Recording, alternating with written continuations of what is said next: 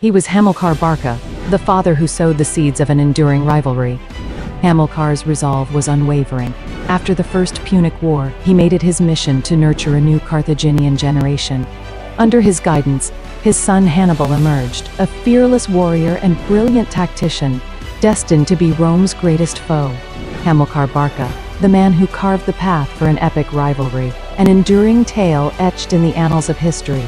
He was the guardian of Carthage's dreams, and the father of Rome's greatest challenge.